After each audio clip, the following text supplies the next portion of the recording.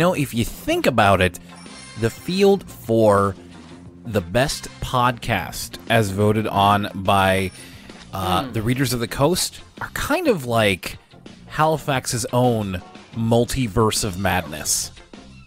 Oh, okay. Please, do tell.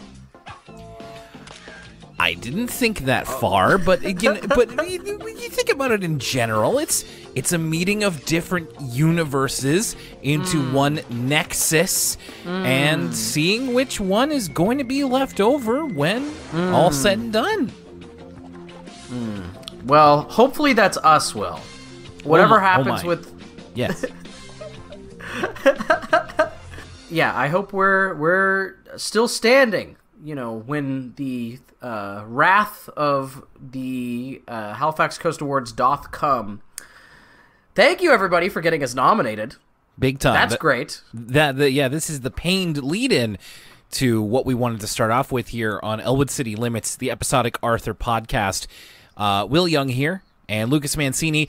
Yes, we want to say a big thank you here on the Prime Show for getting us nominated, one of the nominees of Best Podcast, once again, in the Best of Halifax Awards, which are put on by our local publication, The Coast. So thank you. It is, we're in a tight field this year, as we usually are. There's some popular shows in there and some newcomers. I'm always interested to know what's on the horizon for the podcast landscape in Halifax and in Nova Scotia. And thank you all for getting us here. And as we have said before, and as we've said many years before, we would really appreciate it if you go and vote for us. And the way you do that is to go to vote.thecoast.ca. We are in the music and culture section under Best Podcast, and Elwood City Limits is there. You just have to vote. You will have to register with the website in order to vote, but that only takes a minute, and it takes less than a couple seconds to vote for Elwood City Limits as Best Podcast. Yeah, we're halfway there. We're on the home stretch now. Thank you so much for supporting us thus far, but we need your help. Elwood City faithful, we got to charge the spirit bomb. And by charge the spirit bomb, I mean go to vote.thecoast.ca and vote for us. Please and thank you. And as we said with nominations, if you do vote for us, please let us know via social media or send it in an email, and we can properly thank you. This is something that we've done the past few years in case you're new to the show. We like The Coast when it was a regular publication, read it all the time. And there's a lot of local luminaries and legends that have won a Coast Award. Now, I don't mean this to be too humble or, or shooting too low, I suppose, but we're not exactly asking for you to make us, the gold winner. There's gold, there's silver, and there's bronze. We would be happy with bronze. We know that this is stiff competition. We know that a lot of these podcasts have big, big audiences. And we're but a humble show about everybody's favorite aardvark. But we do want to give it a try. And every year we get new listeners, and we hope that you would be so kind as to vote for us to be Best Podcast. Even if it ends up with bronze, that would be awesome. If not, well, we'll try again next year. But it's now time to try for this year. So again, vote.thecoast.ca. Please and thank you. Vote us for Best Podcast. Folks, if we get bronze, we get a fancy plaque. We still get to go to the fancy party. And that's right, we do get a free cocktail. So if you want to see pictures of me and Will in suits at a fancy party with our free cocktails and our nice bronze plaque, yes, run, don't walk, to go vote for us. It would be a cool thing to have now that we are celebrating 6 years. Now, we're going to be celebrating 6 years properly with our patrons next week because the next episode of For the Kids, a PBS Kids podcast, lands on our exact 6-year anniversary. 6 years to the day that the first episode of Elwood City Limits came out. But we wanted to take some time, of course, to just bring it up on here because, well, the schedule is going to be a little bit different in the next few weeks, and you may not hear from us so up-to-date, so current very soon. So let us take a moment to say, as we are on the eve of it here, we're about 9 days away, thank you for 6 years of this podcast. We really and truly, I say this a lot, and it is 100% legit, We couldn't have been here without you. We couldn't have done this without you. Yeah, I'm going to be... thank you so much, everybody. And I'm really going to be busy with work this latter half of the year, but even if it's delayed or belated, we're definitely looking to do some sort of live stream or something in the future months to commemorate kind of 6 years. I know everybody liked that. We haven't forgotten about the Twitch channel, and so I'm looking to return to that sooner rather than later. It's just a matter of time. Yeah, and I mean, well, maybe I'll get a bit mushy at the end of the episode. We've got a lot of stuff to talk about, but I just wanted to make sure to bring that up in case we, the next bit of time takes us away from that thought.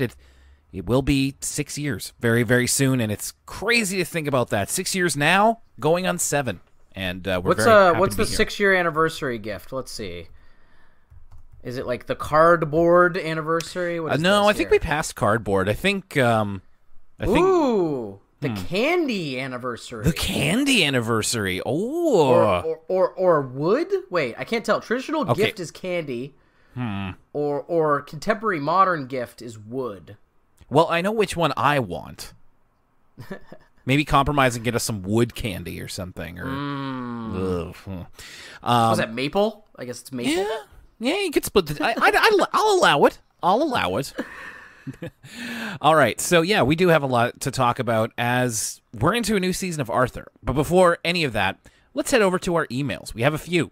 ElwoodCityLimits@gmail.com, where you can send in your emails. Our first one here is from a patron, Michelle Sprzinski. Hey, Will, Lucas, and Mike. It's been a while since I've written to you guys. I was wondering if you guys ever watched Degrassi.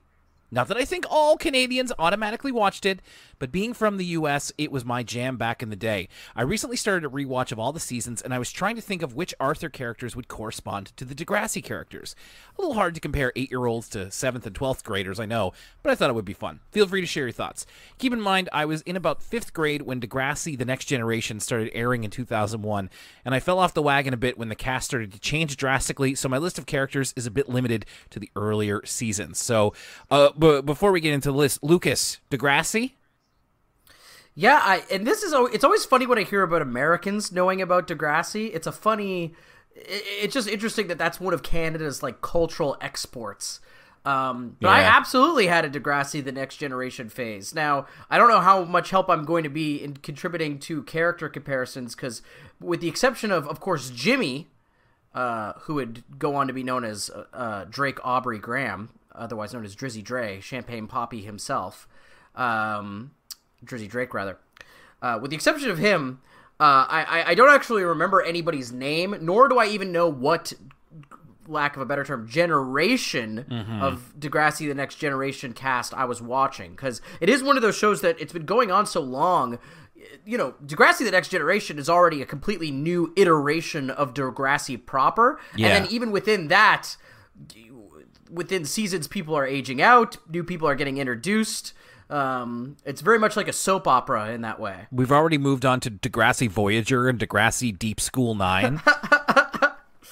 And then Degrassi Enterprise, it really falls off. With the whales, I don't know. Some people like Degrassi Discovery, and then there's Degrassi Snake, and I'm just not wasn't really into that. I did also have a big Degrassi phase when I was around the appropriate age, junior high into high school, when it was on CTV. So I watched a lot of The Next Generation. So I do appreciate this email. This one's from my Degrassi heads.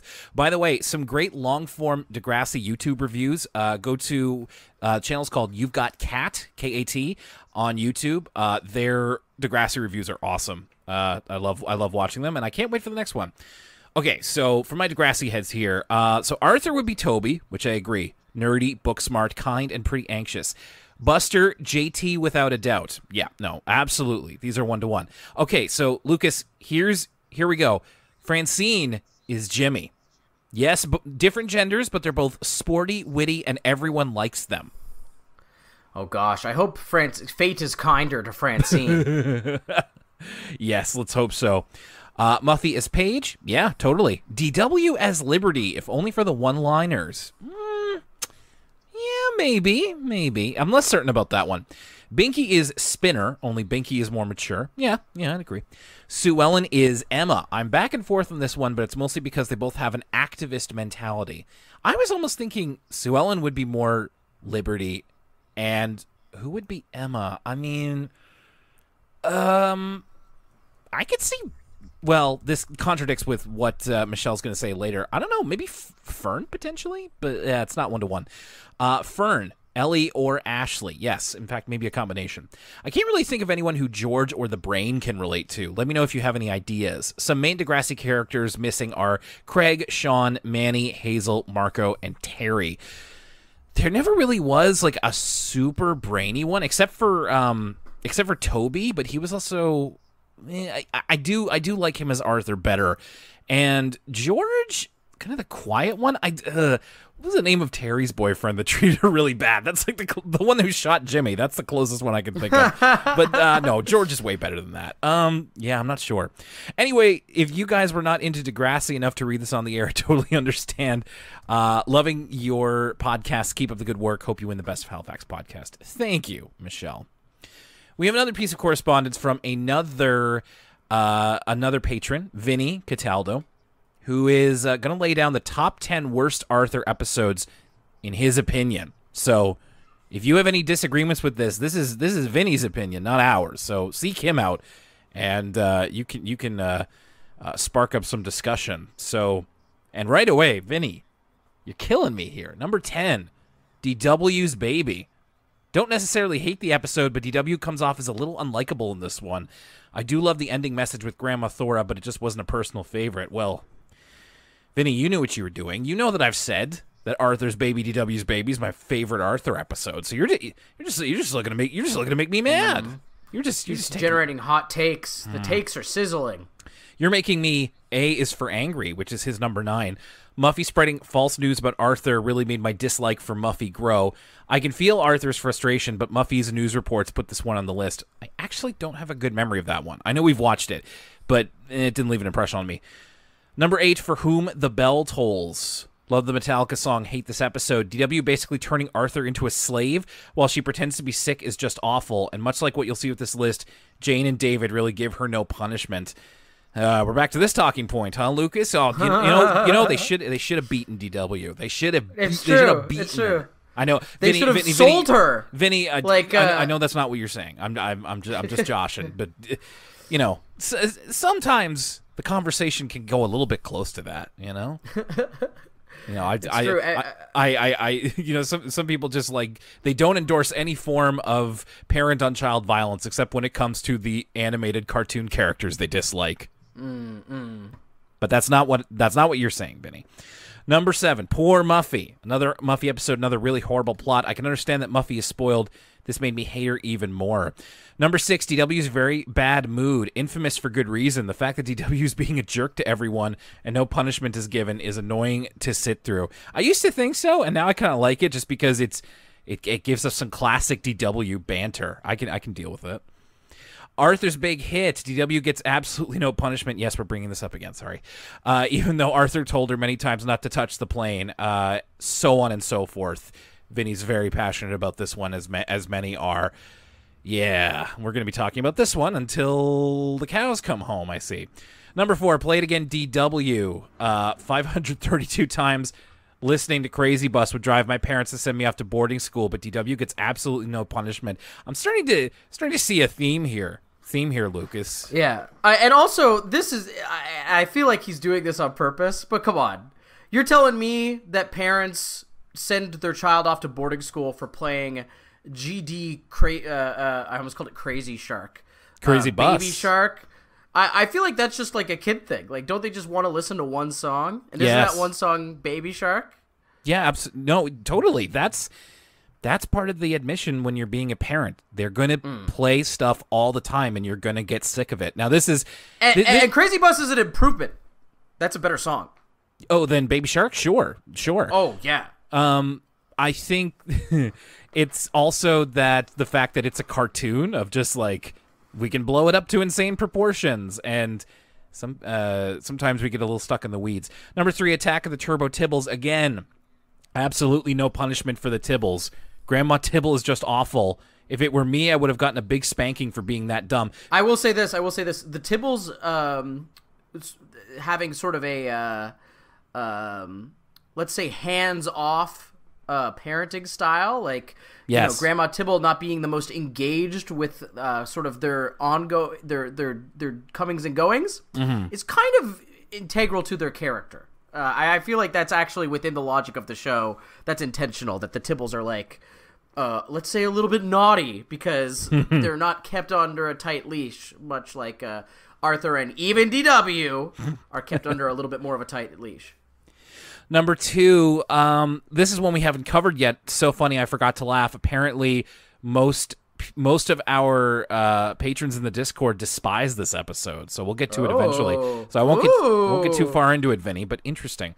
Number 1, Kung Fool. So a Fern episode. This episode has absolutely no story, no message, no importance in Fern's life. It was a waste of 11 minutes. I found myself so lost throughout the entire thing. It's definitely down there. Like this, I agree with you, Vinny. That was a nothing episode. So yeah, the only thing about that episode was having a cool old man. Besides that, not much else. Yeah, really.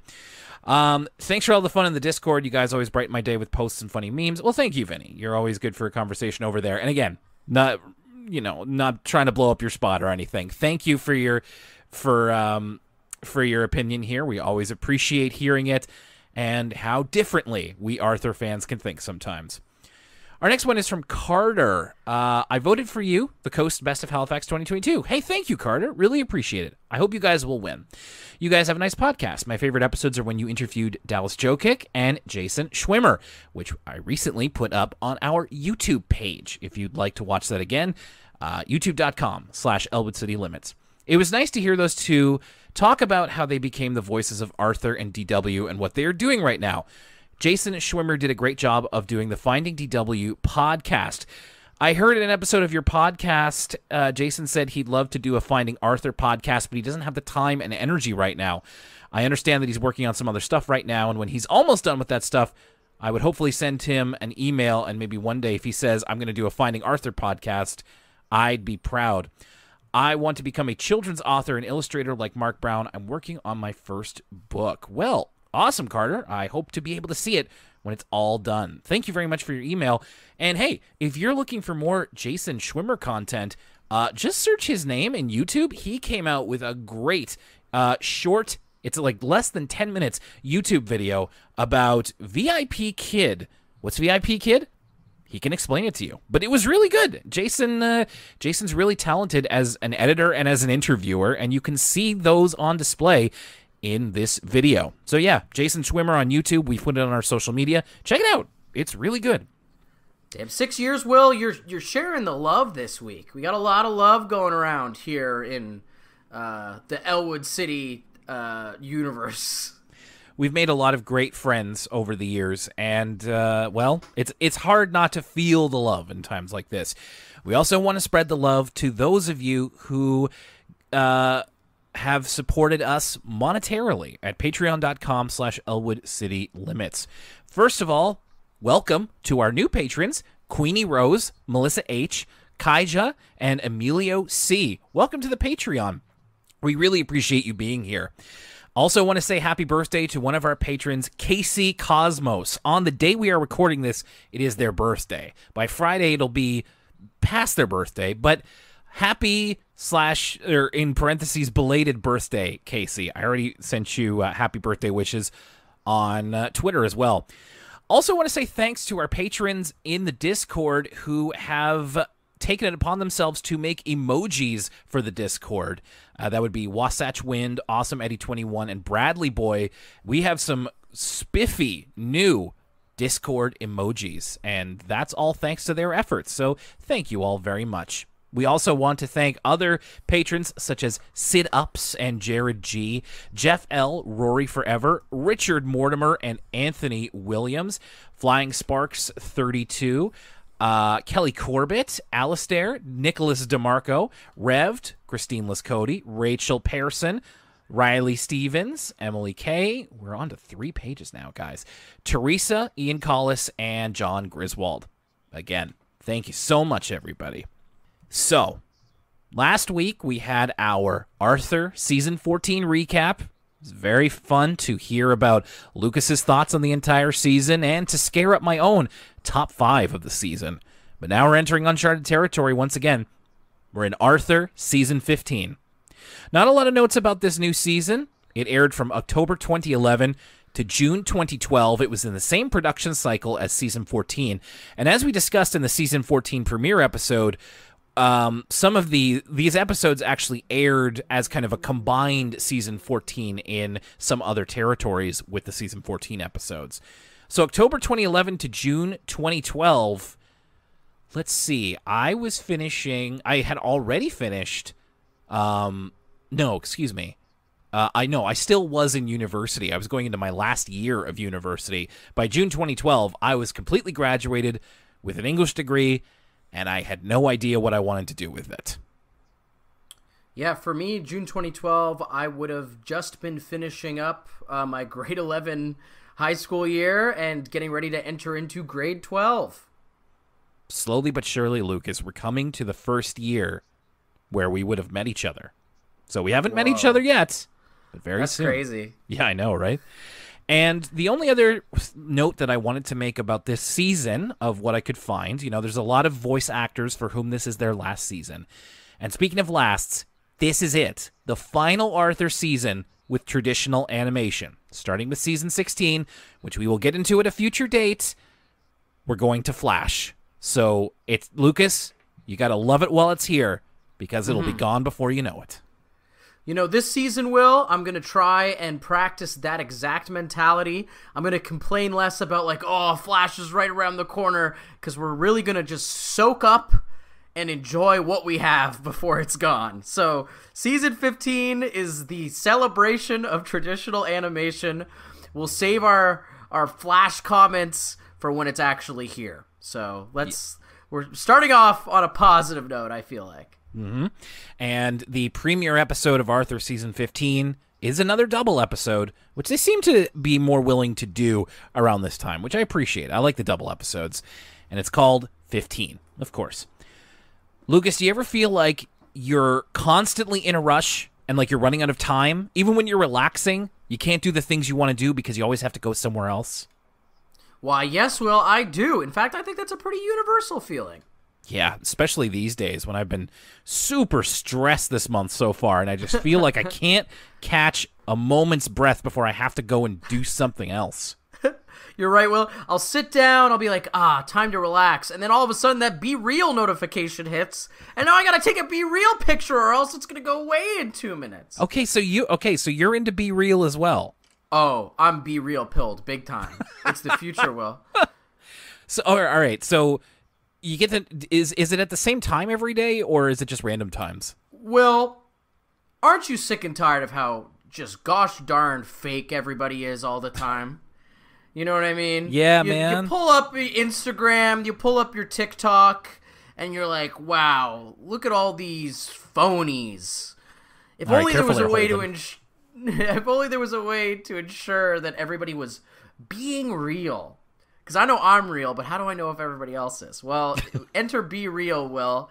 The notification, you never know when it's going to hit. And when it does, you got to stop, drop, and be real. Do you get to set your hours or something? Like, it's not notifying you at 3 o'clock in the morning, is it? It indeed is sometimes notifying you No at 3 way, o'clock in the come morning. on. Yes, because it's the same Be Real time for everybody on planet Earth. So it has to, be for different time zones and stuff. Oh, my God. You're not taking the picture if that's the case, right? You're not waking up. No, I got Do Not Disturb turned on. So whenever that happens, I wake up to the Be Real notification. Okay. But then it tells on me that I'm posting it, 6 hours late or whatever. That's the other thing, is it tells on you. Sorry, I was in the middle of a REM cycle. Come on. I think the idea is neat, but when we're talking about this, it's just don't bother me off hours. When I'm not on this planet mentally, how about no? Anyway, I'm glad you're getting something out of it. When you're being real, Will, there is no off hours. I'm real 24/7, 365. I'm keeping it a buck. That's true. No, you're right. You're right. Maybe I'm not as real as I think I am, if that's my attitude. Anyway, that's the basis of this Arthur cold open, as he's trying to get stuff done and keeps getting rushed to everything. In fact, he's getting rushed out of the cold open as he's trying to play some kind of video game. It looked like he was playing on a SNES or something, and Buster ends up counting down the end of the cold open, literally counting the seconds on the screen as Arthur is being shuffled into the episode. A little bit more of that meta-ness that the cold humor the cold open allows for.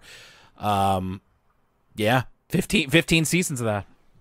Well, speaking of 15 seasons, we get this title screen of 15, and it's actually, like, a pretty impactful title. Like, I don't think we've gotten an episode that's just called the name of the season yet.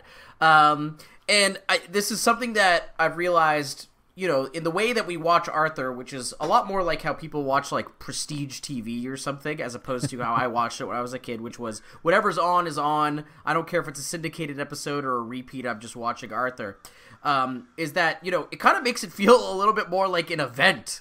Like, season 14 is over. We are here with the grand return of season 15. And that comes through both in the title and the fact that this is indeed a two-parter. Instead of being two kind of separate stories, 15 is just 24 minutes uncut of one Arthur story, which is a pretty exciting way to start a season.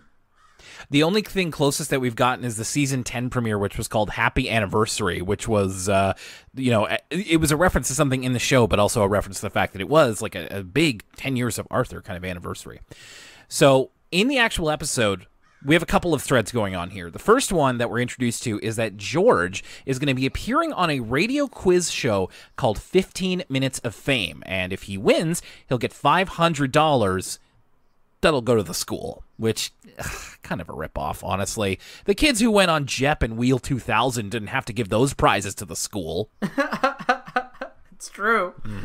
Anyway, the Mr. Haney, the joke throughout the episode is that he keeps turning on the PA and it's very screechy, which is a joke that we've used before, I'm pretty sure. He refers to George as George Lung Drain. So we do have further confirmation that George's last name is Lundgren. The second thread that we have here has to do with a homework policy that Mr. Ratburn has instituted, which is his merit points system. And the class is very close to getting to 500 points. And if they get to 500 points, they get a no homework day. But in order to get there, everybody has to bring in their assignment on time the day it is due.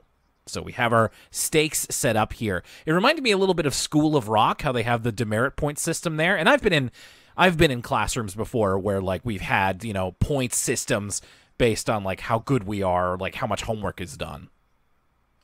I feel like this system only really works in elementary school, because I remember that as well. Like, there was being, like, point systems of, like, oh, we're going to reward the class with a pizza party if we all work together. Right. Because once you get into those later years of junior high and high school, it very much does become sink or swim, every man for themselves.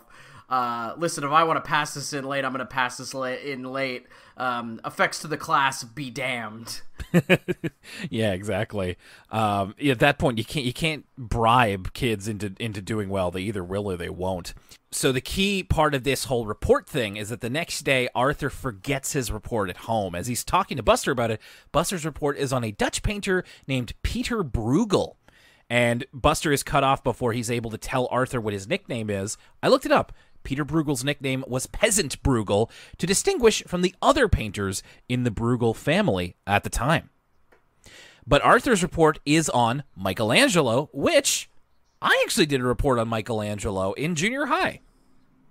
So when he so later on in the episode, when he was like Michelangelo's full name, I knew that at one point. Not anymore.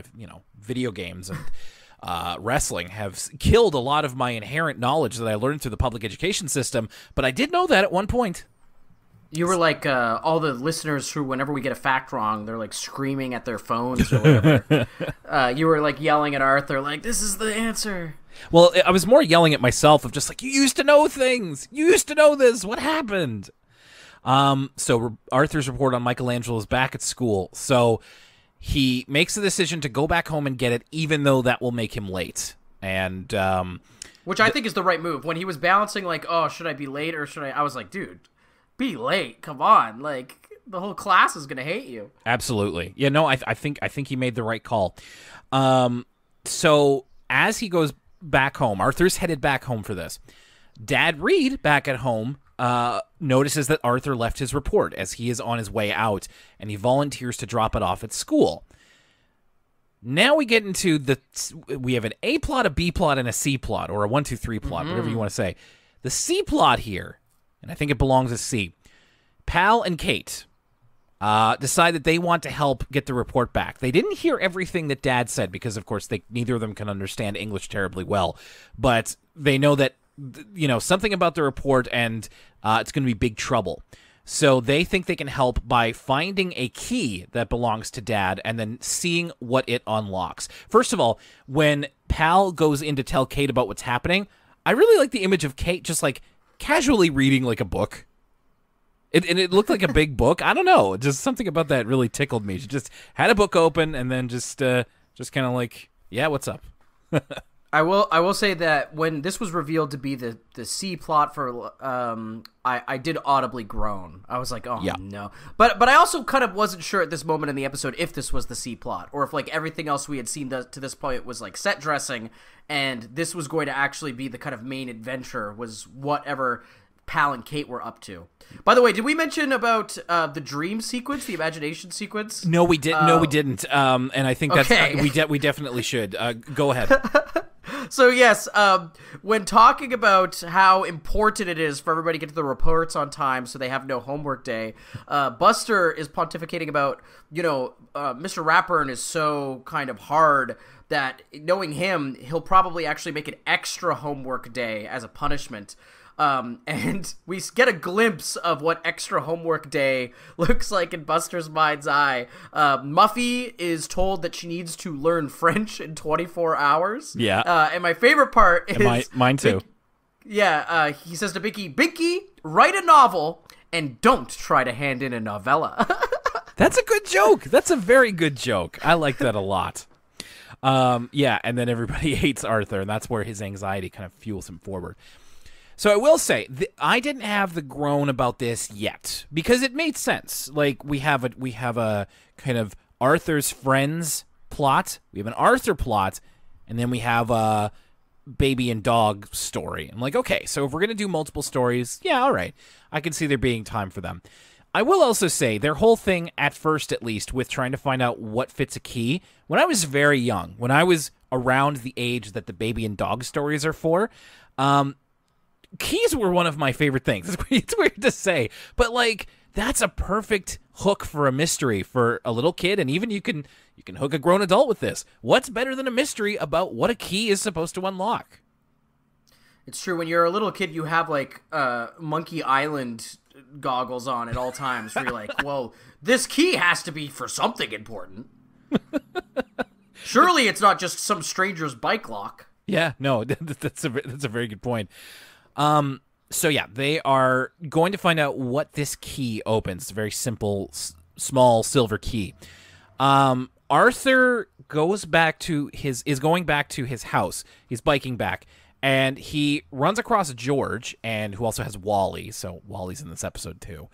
And George needs a little bit of help to prepare with some trivia questions. So Arthur gives him a little bit of time and helps him to prepare with some, general historical and cultural trivia. Arthur, I love that they keep calling back to this. Arthur is on his way back to his house. He's biking, and he wipes out because a squirrel enters his path, and it scares him, and he steers off the road. It was great. I love that we keep referring to how much Arthur and Buster specifically are scared of squirrels because of that scary movie they saw. Oh, I didn't even put that together. That's a good catch. Like, it is literally because of that squirrel movie. No, yeah, absolutely. That's what it's for. So we go back to the dog and baby. They find out that the key opens like a bureau in the Reed family house, and they find like a postcard of some sort, and it's like the Arthur version of the Mona Lisa, I guess it kind of looks like. And then all of a sudden, because these stories can't not have him in it, Nemo just runs in through the window and grabs it. Just like, well, okay. I guess, like really, every time that they do one of these, it's like Nemo just kind of ends up showing up and just being there for no reason. And in this episode, it literally is for no reason. The reason is the dog and the babies live privileged lives that are very without conflict, and Nemo is their antagonist. But I was relieved to see Nemo. I as far as these dog and baby episodes go, he continues to be my favorite part of them, just because I've always kind of had a soft spot for this type of character, whether it's Megatron in Beast Wars, or if it's Dr. Fraser Crane himself. This character type will always get a kick out of me. Kind of snooty upper crust stuffed shirt. Yeah, exactly. I love that those are your examples: Fraser, Megatron, and Nemo.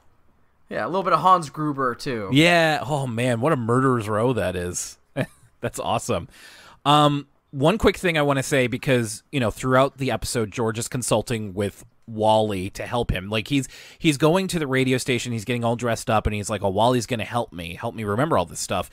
He's taking the bus to the radio station, and like George is talking to Wally openly, and like Wally says hello to a woman next to them on the bus, and then the woman just pushes the button to be let off. I thought there was really good comedic timing there. I really liked that. That was hilarious. And actually, this is like the first time Arthur has ever acknowledged kind of how overtly weird it is that George has Wally with him all the time. Like, we get a sort of unengaged stranger, and it's like, okay, yeah, what's her take on this child who talks through this puppet? And she's like, I gotta get off this bus one stop early. Like, yeah. I'll walk. Yeah, just like throwing up her hands and just like, oh, nope, this is not my deal. Okay, so back to the dog and baby. And we're kind of truncating some of this because this is all unfolding through 3 different like scene transitions and all that kind of thing. Kate and Pal are wondering about why Nemo stole that postcard. And then Nadine appears. Now, we had an episode with them together, so we've already established, I think, that Nadine, Pal, and Kate can interact with one another, and then that extends to Trini, who is Visita's imaginary friend, and Uncle Wormy, who is the Tibble's imaginary friend.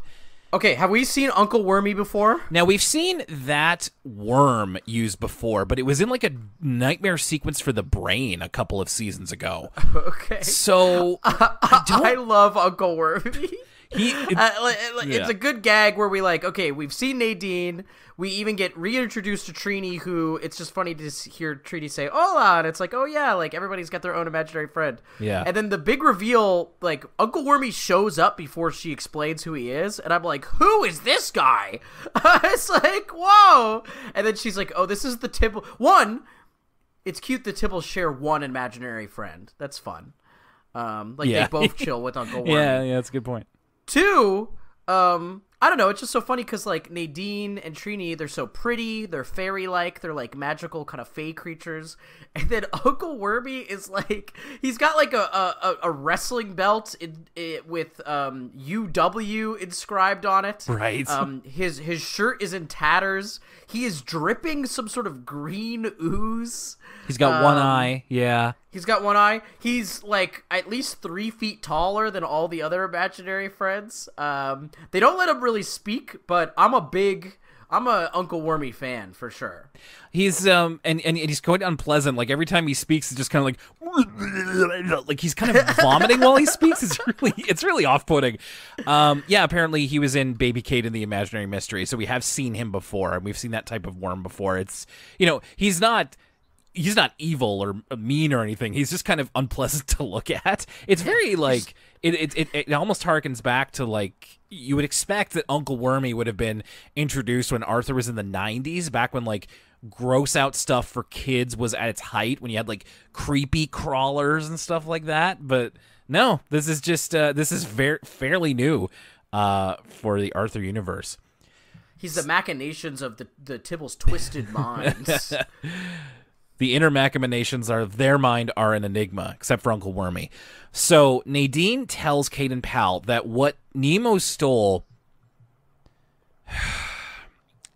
Nemo is a part of an organization of cats called the Red Claw.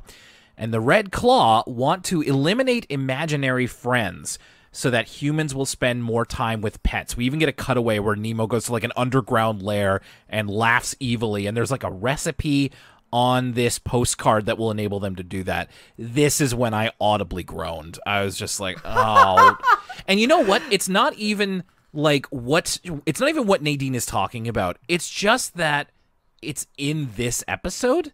If this was a Kate and Pal episode on its own and this was 11 minutes, like, I don't think I would have liked it.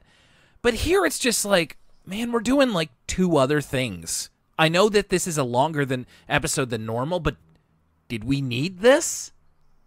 Interesting. I'm the exact opposite. I was not here for this Kate and Pal subplot until this moment. And then I like shot up. I was like, wait a minute, what? They want to kill all the imaginary friends? And, this episode is almost like a writing exercise where the writers were like, okay, the ticking clock element, how many times can we do this in one episode, right? How many different ticking clocks can we juggle in one episode? And they really kind of make that plain as day when Nadine pulls out a literal ticking clock, right? So this is them setting the first of 3 ticking clocks. But I feel like this is the first time that imaginary friend genocide has been introduced as a subplot in Arthur. Yeah, that is literally what's being proposed here. And then where we end up with it kind of, for me, confirms my groan, but we'll get to it. And yes, at this point, we literally have a ticking clock on the screen, and we have our 3 threads being tied up here. We have George doing his 15 minutes of fame. Arthur has 15 minutes to get back to the school, or just to find his report and get back to school, and they have 15 minutes to get the postcard back from Nemo, or else all imaginary friends will die. That's the halfway break of this Arthur episode, and we'll just take a quick break right here before we get into the second half of 15. Hey everybody, it's Lucas from the Elwood City Limits podcast, and if you love ECL, there's a couple of ways to keep up with us. You could go to facebook.com/Elwood City Limits, at ECL Podcast, that's our Twitter. We take questions on Tumblr. It's elwoodcitylimits.tumblr.com. There is an Instagram as well, Elwood City Limits on Instagram. Of course, if you want to donate to the show and get exclusive content, whether that's our full-length commentary of the Arthur movies, our brand new bi-weekly PBS Kids review show, as well as our video game movie reviews with the Sonic movie review and Pikachu movie review, you can check out patreon.com/Elwood City Limits. And that's also going to get you access to the Elwood City Limits Discord, which me and Will like to post in from time to time. And if you want that sweet, sweet Elwood City Limits merch, check out teespring.com/stores/Elwood-City-Limits-store. You can listen to the podcast at libsyn.com/Elwood City Limits, Spotify, Apple Podcasts, and there's other podcast apps like Stitcher, and if we're not on your favorite app, let us know. And where can you let us know? Well, that's going to be at elwoodcitylimits@gmail.com. That's also where you can send us a question, and we'll read it on the show. Finally, if you want to support the podcast, the best way to do so is to tell a friend who likes animation or Arthur or just podcasts in general, and to go to our iTunes page and rate us out of 5 stars. Apparently, that helps podcasts out. Bye, everybody!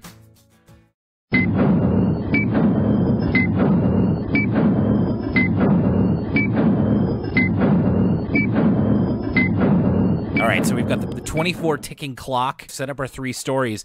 So let's go back to George. He's going into this is a radio contest that he's doing. And I love it when we get to see radio from the other side. Not too long until you and I will be in radio at this point. And George is met by, now, did we get this guy's name? The host of the show. He's basically led in to the radio station by this host. I don't think we got his name, but he has a little line here where he's just like, "Sorry, my hands are sticky. Just spilled some coffee," and it just reminds me of like that one from Spider-Ham and the Spider-Verse of just like, "I just washed my hands. That's why they're wet. No other reason." This is like a very funny way to kind of. He's very like So the 15 Minutes of Fame show is meant to be a parody of Who Wants to Be a Millionaire, which very timely. Now, they're not doing a Regis impression with this one. They've done a Regis impression very briefly before, years and years ago at this point. This guy's just kind of like he comes across as like a very like morning talk show huckster kind of guy. Just kind of like a showbiz type of character. It's definitely like old showbiz because he's got, you know, it looks like the toupee and he's got the purple suit, which is a far cry from the kind of radio showbiz hucksters me and you experienced when we were in the radio business. Yes. Eventually their exterior starts to match the interior.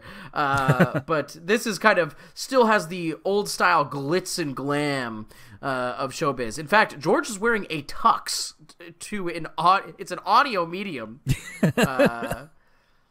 Yeah, this guy kind of almost reminds me of like, you know, 70s game show Let's Make a Deal kind of thing. Not like a radio personality. You see radio personalities now, and you know, when I was working there, just like, yeah, you just wear whatever you want. Nobody's looking. Who cares? Depending on where you work. So while that's going on, George is kind of answering these questions. Is going to do this show. They are broadcasting the show in the auditorium. Arthur comes back. Now, earlier there was a bit of a mix-up because Dave was taking out the paper garbage as well as trying to get Arthur's report back to him. In doing that, he mixed up folders. And so he did bring back what he thought was Arthur's report. He gave it to Buster. But it turns out it's actually Dave's papers that he needed. It's for the Takahashi McMillan wedding, which I want to go to that wedding. Well, apparently Buster says that the meatballs sound divine, the hors d'oeuvres. So for the food alone, I would go. It just sounds like the coming together of two different cultures, and I can only imagine what Dave Reed would have scared up for that menu. I'd really like to know. So as this is going on, but Arthur then has to go back home again and like get the actual. Or sorry, Arthur hasn't been back to school at this point. He still is rummaging around for his report.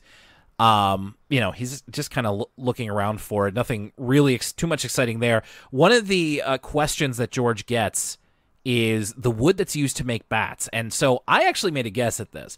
I was pretty confident it would be hickory, but I was dead wrong. Apparently it's ash. But according to Google, maple is also an acceptable substitute. I will also say, so as I mentioned before, 15 Minutes of Fame meant to be Who Wants to Be a Millionaire. So every time George is asked a question, is that your confirmed question? Is that your final answer? Exactly. Yeah. And he also has not a lifeline, but a magic phone call that he can use to call somebody. Because, of course, they can't poll the audience. And they can't take away two answers because they're not doing multiple choice. So that'll come into play in a little bit. Meanwhile, in the sea story... Same time. Pal goes on a chase with Nemo. He eventually tricks him and gets Nemo to accidentally drop the postcard by intimating that Nemo can't balance on a tree. So he lets go of the postcard. From this, we just get that the red claw doesn't actually exist. And so I kind of like this. Nemo just wanted the postcard because he's a cat, and he thought it looked neat. Which, in the back of my head, I was like, did he just steal that to be a jerk? Yeah, he did. Where the red claw stuff came from in the minds of the imaginary friends, I have no idea. Turns out that the imaginary friends themselves might have an overactive imagination. Either Nadine was being intentionally misleading. I doubt it. I doubt it as well. Or she was just easily confused. Or because Nadine is magic and we're dealing with magic realism, her magic works in mysterious ways. And her red claw thing was in order to compel, there's a little bit of magic realism in kind of the neat little bow that this storyline and Arthur's storyline converge. And so you could maybe think about it that way of like the lie about the red claw was kind of Nadine's way of orchestrating these kind of unlikely events that are about to occur. I will also mention great Nemo line here. So I like Nemo's voice actor, and Pal is saying, give back that postcard. It's a piece of art, and Nemo says, What would you know about art? You eat out of the trash. I was watching this within earshot of my girlfriend, and she has no context for who Nemo is, but she was like, "Who is that? That's so mean." He is a mean little kitty. Anyway, Pal gets the postcard back, and this line kind of sums up at least his part of the episode. Mission accomplished. Not quite sure how, but there you have it. So he gets the postcard back, and it mixes in with the paper garbage that Dave Reed was throwing out before. Arthur rummages around in that garbage, and he finds his report. The secret recipe on the postcard is destroyed by going into a garbage truck. And then we go back to the school. George is still playing the game. He's getting on to the last question as Arthur is booking it to get back. Buster has to make an excuse as to, like, he technically did see Arthur earlier that day, so he's not lying to Mr. Ratburn when he says that, but, you know, he needs to get back sooner. Buster's going to be in big trouble. And we actually get, so I thought this was actually kind of fun, given that it's our anniversary here. We went earlier on in the episode, earlier on in the podcast, if you remember, we always likened Arthur to Ferris Bueller a lot with the way he spoke to the camera. That was our way to kind of our language around talking about that. But Arthur is literally hopping through backyards to get back to school quickly. It's a lot like Ferris Bueller. It's a lot like Ferris Bueller's Day Off, the end of that movie. We've come full circle. Yeah, we really have. I just thought they couldn't have known, but I thought that was neat. So Arthur does get back to the school in the nick of time as George is using his magic phone call to, again, the final question is Michelangelo's full name, which Arthur would know because he did the report on it. So Arthur gets in the nick of time as Mr. Haney is hosting this in the auditorium. He gives him the right answer, and George wins 15 minutes of fame. Everything wrapped up pretty well. Mr. Ratburn is almost none the wiser, except that he expects a report on his desk from Arthur and Buster on why Arthur was late to school. But they at least saved no homework day, if not for themselves, then for the rest of the class. So that's it. That is So that's it. That is the premiere of the 15th season of Arthur with 15. Lucas, 6 years in, 15. What did you think? I think this bodes very well for the season. You know, I came away from season 14 feeling very positive about the future of Arthur, more positive than I had in the past. It's been a lot of doom and gloom about Flash being around the horizon. And last season, I was like, wow, the writing is kind of hitting its second stride, in my opinion. And so if the writing stays this consistent, there's lots to look forward to. And season 15 didn't disappoint. Already, it feels like a big deal being a two-parter called 15. You know, it feels kind of epic. And I think they kind of rose to the challenge. Watching a lot of other contemporary children's show on our sister podcast For the Kids, it always kind of makes me groan when it's a full 24-minute episode instead of two separate stories, because a lot of kids shows are very simple, and it gets really boring when you're stretching out a very simple plot for 24 minutes. And so they kind of tackle this in this episode by having a lot going on at all the time with these three different plot points. They're very kinetic. The ticking clock is running out on all three of them, and they're all overlapping. This is maybe an unfair comparison, but it's a little bit of like Arthur's version of like one of those early PTA movies, like Arthur Magnolia, where there's all these kind of stories that are tangentially related and by happenstance are kind of crossing over with one another. But I think they're all balanced well. I thought it was actually a lot of fun. I think George going on the game show is great as kind of the A plot. I liked how, you know, they show kind of visually alone, without even saying it, that George is kind of uncomfortable without Wally, but he keeps like using Wally as something to help him recall all these other answers for the trivia. I liked Arthur running around and kind of the comedy of errors of his report ending up in the trash and all that stuff. I know you weren't as big of a fan of as the baby plot, but I was a fan of the baby plot just for Uncle Wormy and then the sheer insanity of what they said was actually going down in terms of the cats trying to kill all of the imaginary friends.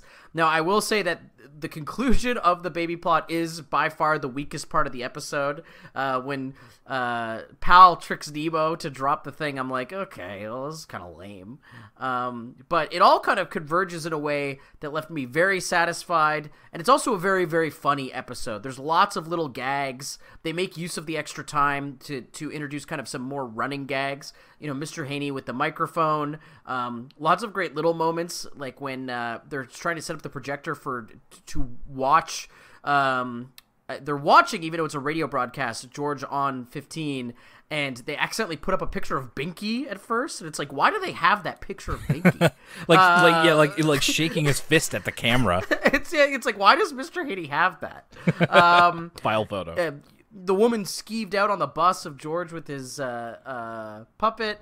I don't know. I was really entertained by this episode. I thought they earned the two-part kind of segments, and I feel like it's a smart way to start off season 15 because it makes it feel epic. It makes the season feel like it's got momentum, and kind of makes it feel like a television event, something that children's shows aren't often afforded the opportunity to be.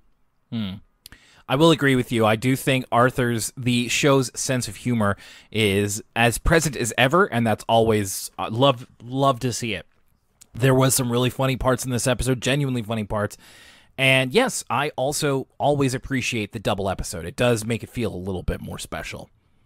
Now, you said that it was a kind of a good omen for the rest of the season. I disagree. I wasn't crazy about this one. Now, I will back off of that a little bit by saying I think this episode is fine. Like, I like most of the plots in this episode. Like, the George plot is interesting and fun. The Arthur one adds a little bit of drama. It's just when, again, we get into the dog and baby stuff that I'm just like, okay, I'm like actively starting to tune out. And really, it's a bit worse for me when it is like tangled in with these other stories I'd rather watch. At least when it's like an 11-minute segment, then it's like, okay, well, we're doing this. We're here. We're committed to it. I'll watch it. But we keep cutting back to the dog and the baby, and I'm just like, I can't stop. Please go back to the other stuff I'm more interested in. So I come away with this feeling a lot more lukewarm about it than I thought I was going to. Like you said, that part of the episode doesn't wrap up so well. I don't know, I kind of felt a little bit like it was cool to see George win the thing, but also like the wrap up to Arthur's story is that just like, well, he got there in time, which is oversimplifying it, granted. The thrill of that is in, will he make it back in time? You could simplify that stuff a lot. But in the end, it's like, well, Arthur and Buster have to do a little bit of homework. And I'm like, okay, just combine that with the C plot, and I'm just like, I'm not as enthused as you are. Now, that's happened many, many seasons already at this point. We kind of start off on a little bit of a meh note, in my opinion. But I'm hopeful, and I'm certainly going to keep as open a mind as I can for the last traditionally animated season, because I don't want to confine the Flash seasons to this, but I just feel like they're going to have a lot more to overcome to stick in my mind and for me to like them. So as much as I say this one kind of didn't do much for me, we'll see if, by this time next year, I'm praying for this kind of episode to come back. Like, be careful what you wish for. There may come a day when I'm begging to bring back the dog and baby show. So we will see. But I'm nevertheless happy to be moving on to a new season of Arthur. We still have some episodes coming up this season that a lot of people are really excited for us to talk about, judging on, Vinny's email. We've got one later in the season that I personally can't wait to watch. It sounds like maybe, like it has the makings of potentially one of the greatest of all time. But that's for quite a long time from now. So thank you for joining us for this season 15 premiere of Arthur. And as far as the free feed is concerned, thank you very much for 6 years. I'll keep this brief because, you know, we're running up to the end here, but I mean, I say it every year, and I mean it every year. I mean it every day. I mean it every time I think of it. We really wouldn't be here without you. Whether you've supported us through Patreon or whether you've subscribed to the podcast, retweeted us, shared a link, told a friend about us, sent an email. Voted for us at the Halifax Awards. Voted for us at vote.thecoast.ca in the Best of Halifax Awards. No matter what, if you've interacted with us, if you've told somebody else about us, man, we appreciate that. We wouldn't have been able to make cool friends like we have with some of the interviews we've had. We wouldn't have been able to meet some of the people who have made one of our favorite shows ever. We wouldn't have been able to talk to you guys, whether it's on the Discord or through social media or through emails or whatever. And that's the most important thing to me, 6 years into making this show, is the connection that we all share as Arthur fans. It's about nurturing that connection. And I hope that we'll continue to do that. And we continue to do that through your support. And that's as simple as downloading the podcast and taking an hour every week to listen. So thank you. Thank you very much. It makes all the work that we've done feel worth it. And there's a lot more cool stuff to come. And we hope that you'll stick with us. So thank you. No, I can't say much more than that. I equally appreciate it. I love doing this every week with you, Will. 6 years have flown by, and I hope to do it, as long as it's still fun, like we always say. Yes. It's listeners like you, I feel like, who are gonna get us through those Flash episodes. But I promised I wouldn't talk about that anymore. So right now, I'm just enjoying our 6th year and the 15th season of Arthur. So let's give you a little quick preview of what's going to come up in the next few weeks. Next week, we are going back to the Patreon, and that will be, again, on our proper 6-year anniversary. So patrons, celebrate with us as we talk about Super Y on For the Kids, a PBS Kids podcast. Hey, patrons, we need to know what episode we should be watching of Super Y. So send us a Patreon message or go in the Discord and give us some episode recommends, please. We need to know what we should be watching because this is one that a lot of you have been waiting for. On Friday, August the 26th, we are going to be uploading our interview with the Betamax King to the free feed. This is a great one. This was Lucas's thing. He reached out and got this interview with another local legend who I feel should be honored in the Best of Halifax Awards. The Betamax King. Check him out on YouTube. He was really gracious with his time. We got to talk about the type of YouTube content he makes. It's a great interview, and I really have Lucas to thank for this one because he did a lot of the footwork for it. I would go as far as to say that Betamax King is at the helm of my favorite YouTube channel of all time. So if you want to know more about that, definitely listen to that episode. It's one of my favorite things we've ever done on the show in these past 6 years. And, of course, and full disclosure with that week, I'm going to be on vacation that week because my birthday is coming up at the end of the month. So, I'm going to be on vacation. The week after that, it's going to run into my vacation, birthday, and Lucas, not to blow up your spot or anything, I won't say where to, but you're going to be doing a little bit of a move, so you're going to be busy, man. So we are going to have to take a week off from what would normally be a Patreon week. And we are going to, in lieu of that, we are going to put a Word From Us Kids onto the main feed. That is our episode with Catherine Dorr and Holly Holland, former Word From Us Kids. Some great response from that so far. Catherine has also let me know that some people have reached out to her after hearing that episode on Patreon. As always, if you decide to do that, or to Holly Holland, please be respectful and honor their space. Now, so that's going to be coming out September 2nd here on the free feed. You'll be able to hear it. It's a full hour-long, 2 conversations, 2 great interviews. I'm really excited for you to hear it and to hear your feedback from it. September the 9th, we will be back on the Patreon again, since we'll be taking 2 weeks off from it. September 9th, will be our next episode of For the Kids, which we will determine next week because it'll be Lucas's pick. So we won't be coming back to For the Kids until early September, and we won't be back with ECL until mid-September. We're coming back with the second episode of Season 15, I Want to Hold Your Hand and Whistling in the Wind. So, I mean, that's a lot of information to give to you, so just keep in mind, next week, Super Y. Week after that, Betamax King for free.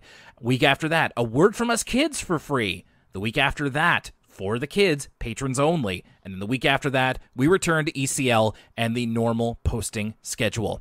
We're taking a little bit of time off for the end of summer, for my birthday, and for life allowances.